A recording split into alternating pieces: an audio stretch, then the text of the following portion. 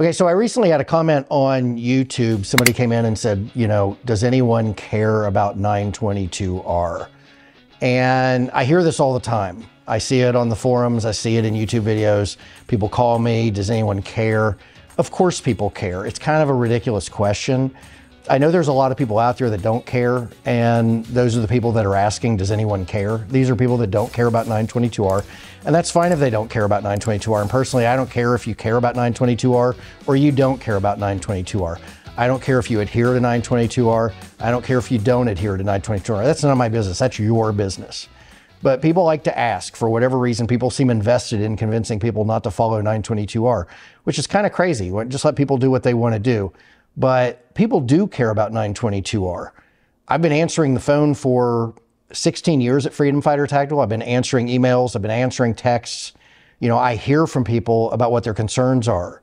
And when they hear that there's a potential 922R issue, they care about 922R. Would it be fair to sell them parts that put them in violation of a federal law? That would be a potential felony, and not give them allow them to make an educated decision as to whether they're complying with 922 or not? I wouldn't feel comfortable selling parts if I didn't inform people that it's a potential violation and here's how you can build your weapon accordingly so that you're operating within the guidelines of the law. Does that mean I agree with the law? No, I think, the gun laws are ridiculous. But, I know if I'm buying a gun, I want to know if I'm adhering to the laws or not. I don't want somebody to sell me something and then I build it a certain way and later on I find I'm in trouble or I've had something in my safe that's not legal. I don't want that to happen. I don't want you to have that happen. So, occasionally people say, well, you just talk about 922R in order to sell gun parts. No. I mean, by talking about 922R, does that mean I sell more gun parts? Certainly. But that's not why I talk about 922R. I talk about 922R so people can make an educated decision. So they can decide for themselves if they want to buy or not. I don't care if they buy or not. That's up to them. But normally companies who are in business to make money advise people of a potential problem that they might have.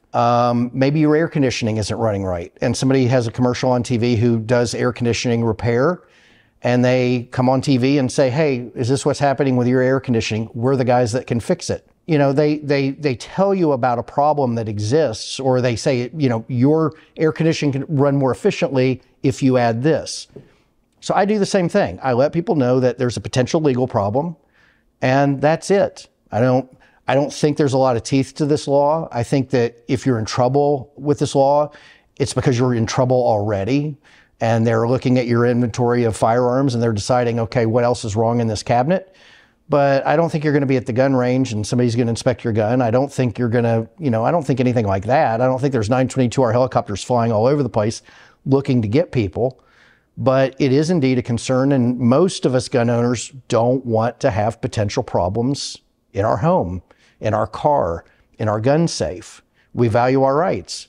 So when I'm asked, should you care, are there really people are like, are there really people that care about that? Yeah, of course there's people that care about that. I get questions all the time about it.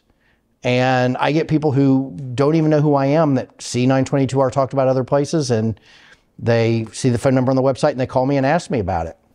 I've got a whole page on the website that teaches it. I've been talking about it for 15, 16 years now. And, I've never understood the interest in people to question why 922R is discussed. When California passed the magazine restrictions on AR rifles, somebody invented the bullet button, okay? Do we like the gun laws that California put out? No. Did the guy that put out the bullet button profit from telling people, hey, I've got a way to fix it so you can use this magazine? Yeah. Did anybody begrudge him of that? Or, he's only talking about it because it means he sells more parts. No, he's solving a problem. That's what we do in any facet of our life, whether it's fixing air conditioners, fixing sinks, fixing cars, fixing guns, whatever it is you're doing, somebody out there has a solution so that you can do it properly. And the proper way to build this gun is to build it compliant with 922R. We don't have to like the law. We don't have to agree with the law. We can even have a grudge that we have to do this. But it just makes sense as responsible gun owners to follow the letter of the law. Because I mean, the anti-gunners like to say that we don't follow the law, or, people aren't following the law. Well, we do follow the law. I think most gun owners are interested in following the law and making sure that they do it properly. And I help educate them on how they can do it. It's just a service. But anyway, I thought that was interesting that, there's still people after all this time that come around and balk at the idea that somebody would comply with 922R.